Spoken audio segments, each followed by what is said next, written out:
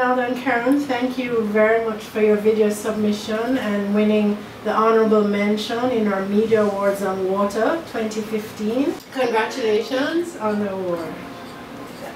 Thanks, sir. Congrats. So Renaldo and Keron, one of the things that the judges panel had about viewing your video was we found it intellectually very stimulating.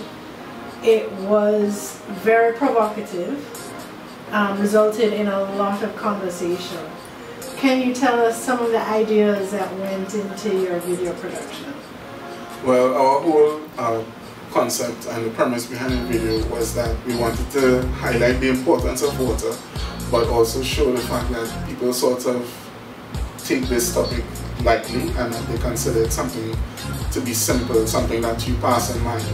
So we decided to do some very simple water tricks, but the effect of the trick is something that you wouldn't really get, something that sort of blows your mind. So that was the idea. We wanted to show, okay, this is how important water and the SDGs are by mirroring the actions of the tricks. So in producing your video, how did you divide the work? What did each of you do?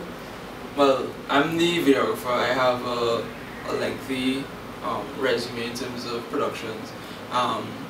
So I shot the video and I edited it. Okay. And he developed the storyline, he came up with the tricks, and he just developed all of that, and we just went out into the food lab at UWI and we just shot it.